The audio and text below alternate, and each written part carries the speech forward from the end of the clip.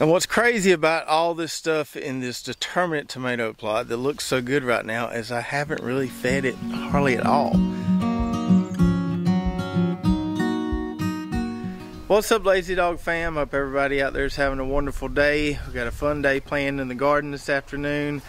We're going to check on our tomatoes, both our determinates and our indeterminates over here, see how they're doing, check on their progress because they're growing really fast.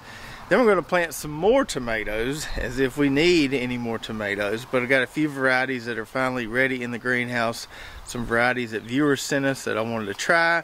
We're also going to be planting some basil to finish out that determinate tomato and pepper plot, and I'm sure we've got some other things we need to do as well that we'll get into later in the video. So before we check on those tomatoes, it's been a little while since I've took you guys inside the greenhouse. Let's go see what we got going on in there, because we got a few other things besides those tomatoes that we're going to need to plant soon. And there's a bee hung up right there. Maybe I'll see if I can turn him loose. Sounds like a chainsaw. That rascal is loud.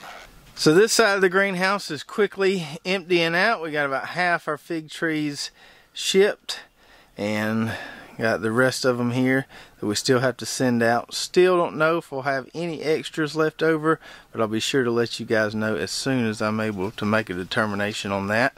We swing over to the other side here. I've got some tomato plants in the back there that I need to chunk, just extras I held on to. Well, they're pretty much done. Got a few pepper plants there. Got this one I think I'm going to plant. I've just been saving the rest of these to give away to folks. But this daddle pepper here is finally looking out. It's ready to transplant, so I need to find somewhere to put that guy. Got watermelons left here, just been kind of hanging on to those. I did have to replace a few transplants, and just been giving these away as people ask for them or ask if I've got any extra transplants. Here's all our herbs. We got our basil in the back there that needs to go in the ground today. I need to get me some more of those fire ring raised beds for the rest of these herbs. Pumpkins, kind of the same thing as watermelons. Just been hanging on to these and giving them away to a few folks that want them. These are the tomatoes we're going to be planting today. Some nice looking transplants right there that we grew out in this 24 cell tray.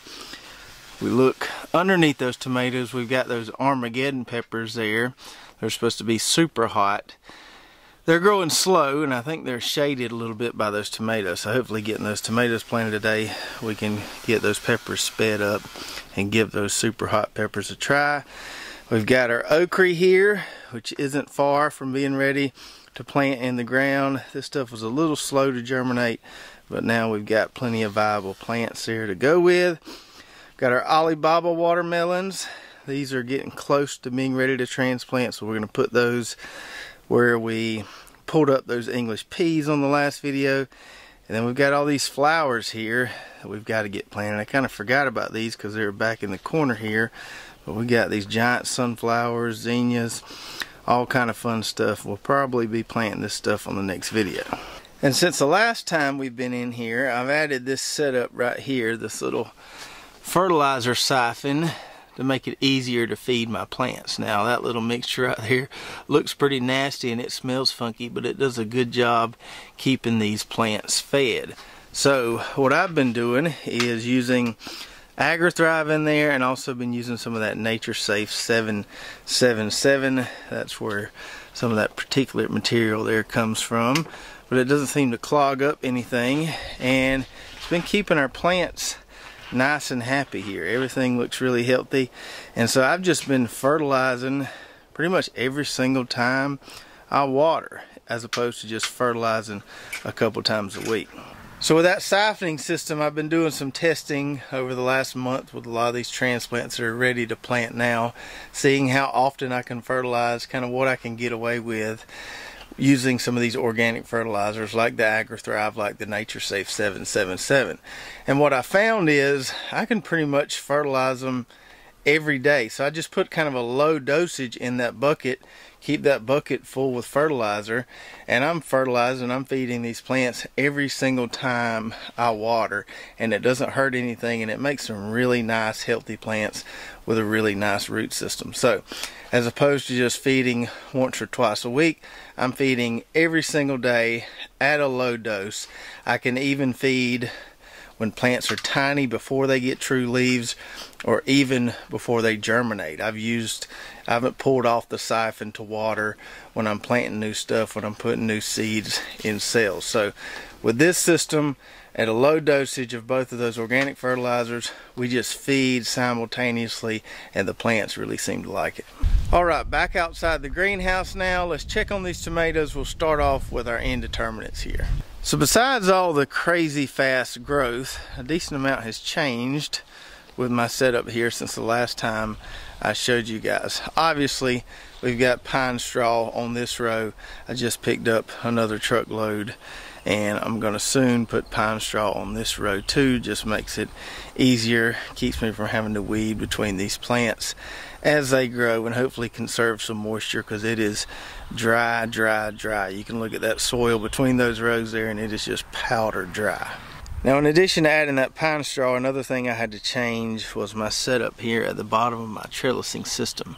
So initially I had wrapped that string around the bottom of the stem and then tied it to that little bamboo stick there. But I quickly realized that as that stem got bigger, I was basically just girdling that stem with the string. So I unwrapped all the twine around the base there, added a clip, still have it tied to the bamboo stick to just give a little extra support in case we get wind, and that is working much better. Now, I'm probably, because this is the first time I'm doing this, probably going to add more clips than I actually need, but I want to keep these guys nice and supported. We've got blooms all over this plant right here. I've got 3 clips on it so far, and it's about halfway to the top there. This rose variety is growing faster than some of the rest of them. These over here aren't quite as tall, only about, I don't know, 3.5 foot tall, but these are loaded down with blooms too. Got little bitty tomatoes on that guy right there, and these plants are looking really healthy. And I figured out kind of my schedule for coming out here and pruning and adding more clips. As long as I do it probably every 4 days or so, I can keep up with it. It's not something I have to get out here and do every single day. I am trying to leave some foliage on the plants to shade the fruits a little bit, so I'm trimming off just enough to keep everything to a single stem, but trying to leave some of these lateral branches as they grow. So I do have some foliage there to protect those tomatoes as they ripen. I think this is our biggest one here, which is a giant crimson. Looks like we have 3 tomatoes in a cluster there, and that one is probably a little bigger than $1/2. So we're learning as we go with this kind of drop string trellising technique.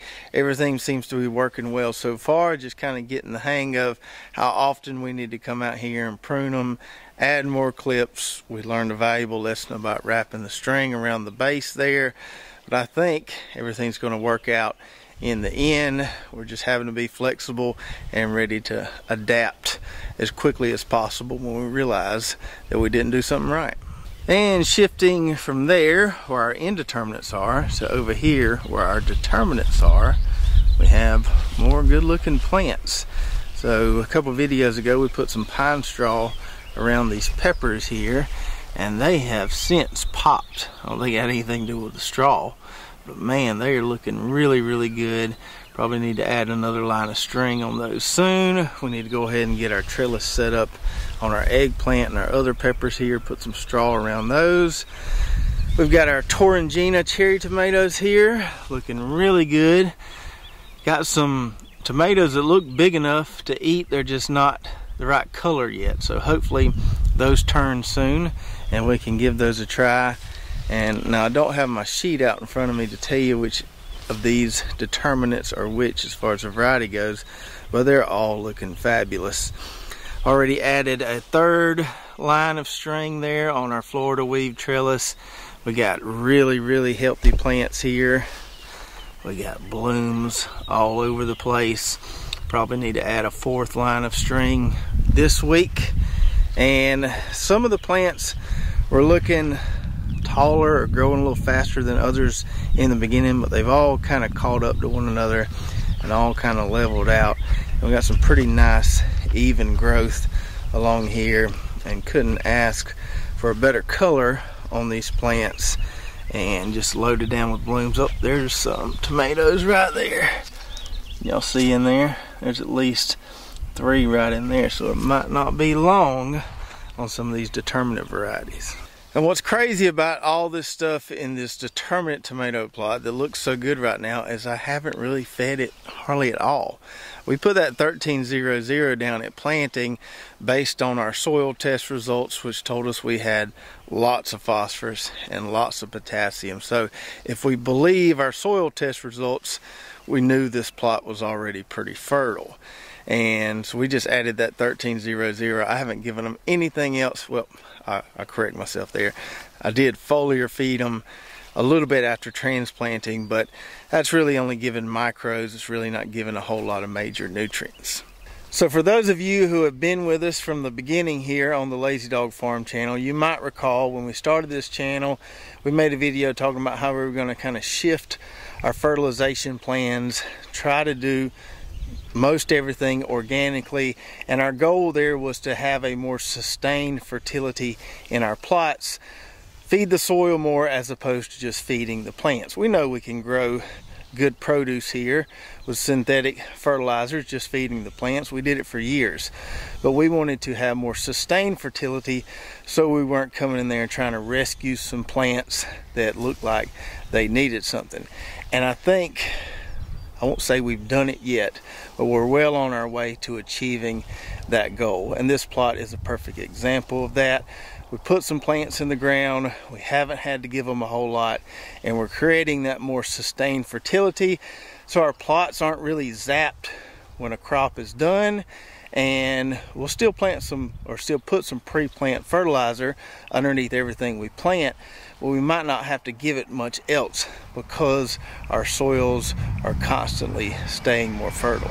So today what we need to do in this fertile plot is finish it out as far as planting goes. So we've got this blank space here.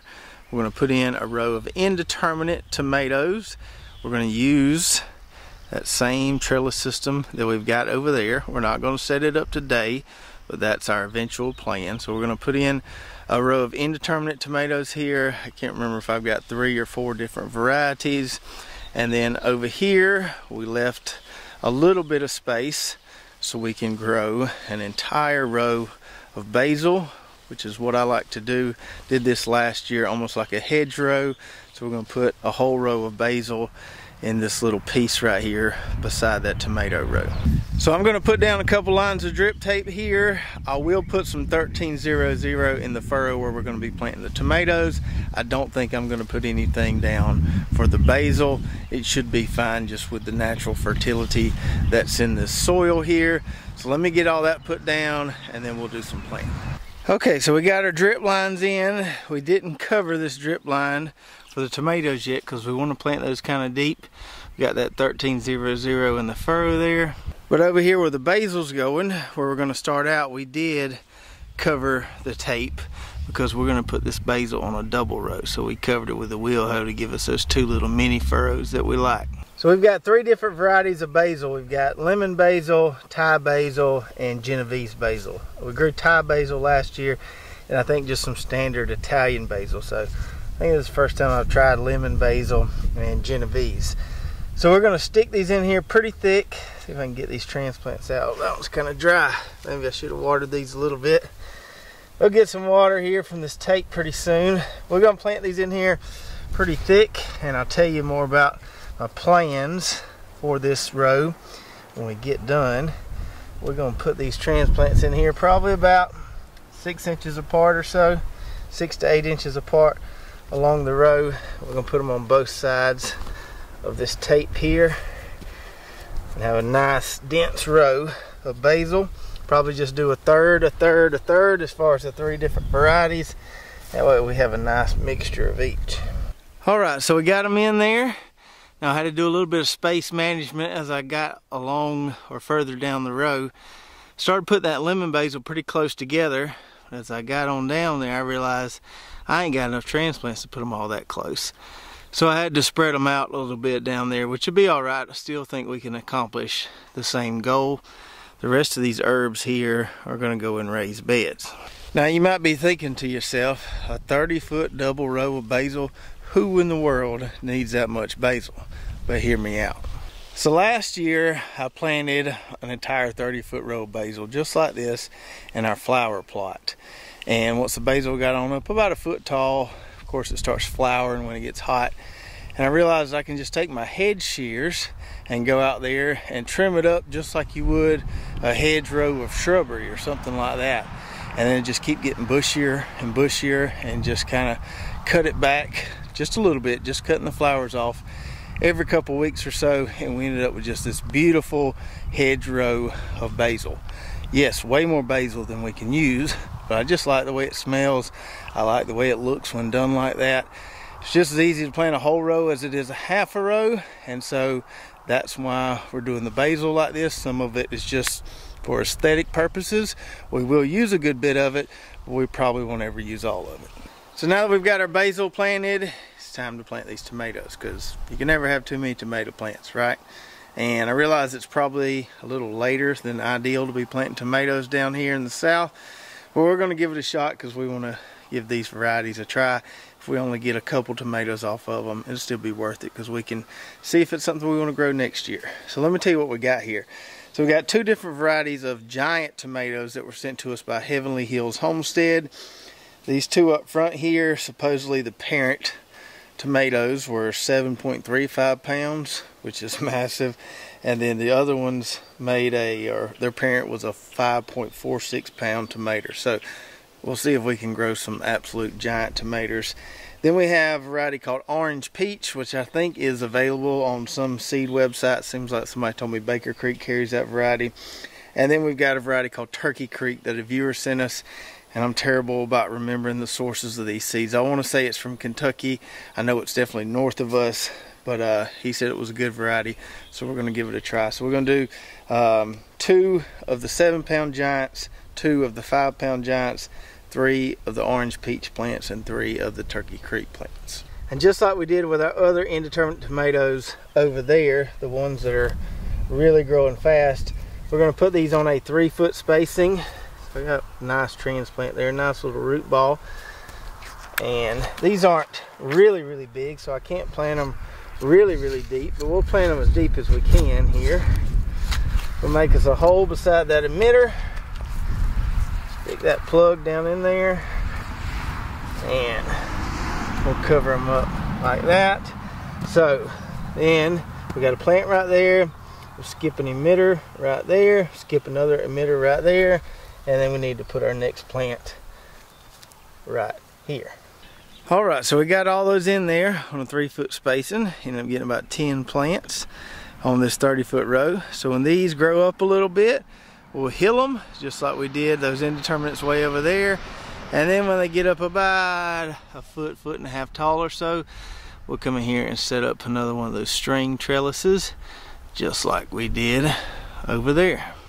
And I promise, that's all the tomatoes I'm planting. Don't have any more in the greenhouse that can be planted. Don't have any more room to plant anymore.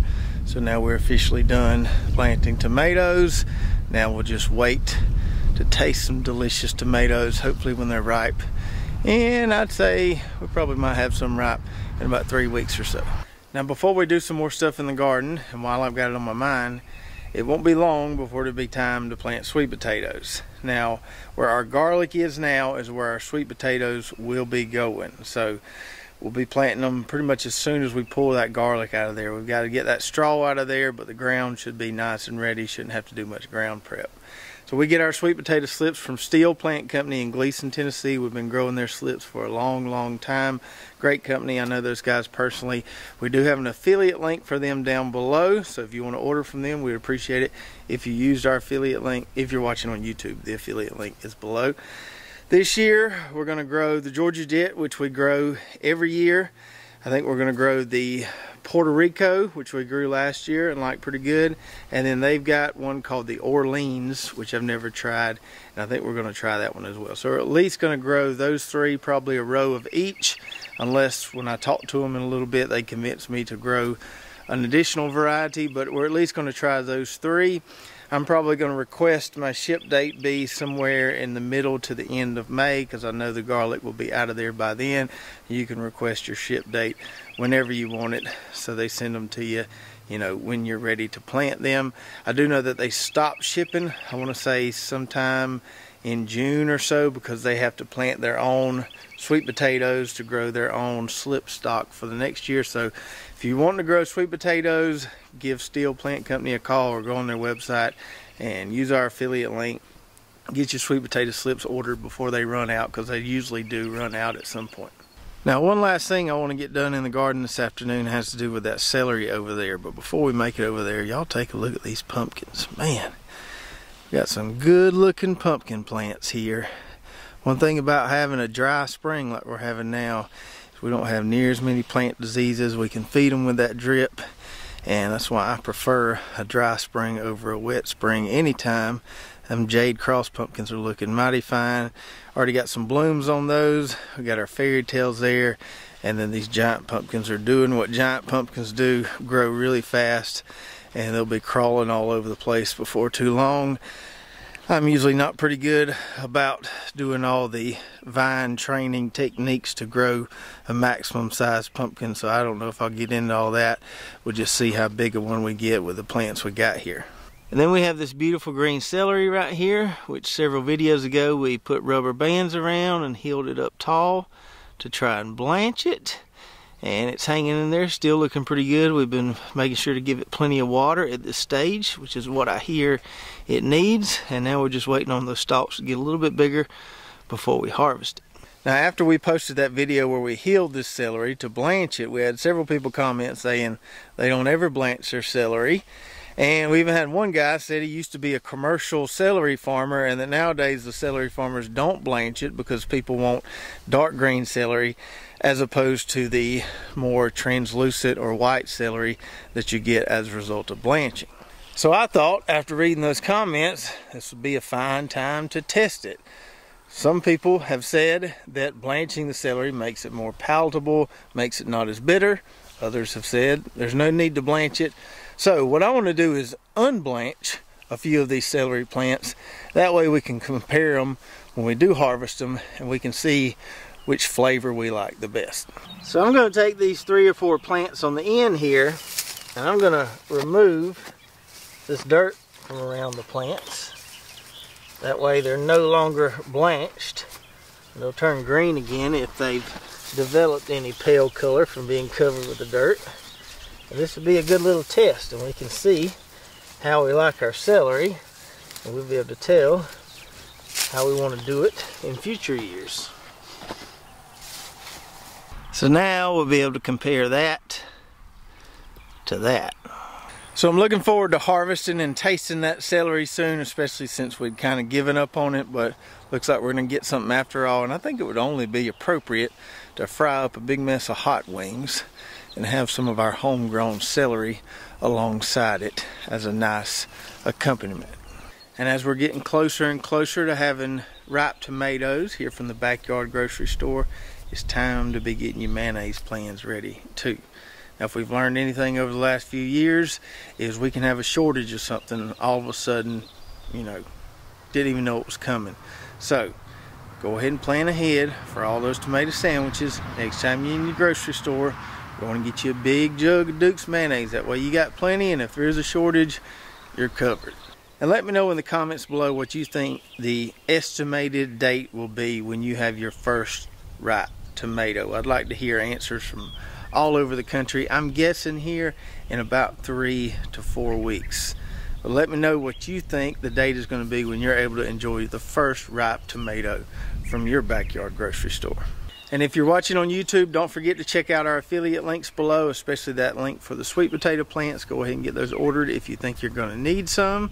Go check out our website, lazydogfarm.com, where we've got recipes, our garden blog, recommended products, shirts, hats, all kind of good stuff. If you did enjoy this video, make sure to subscribe, hit that notification button, like, and share, and we'll see you next time right here at Lazy Dog Farm.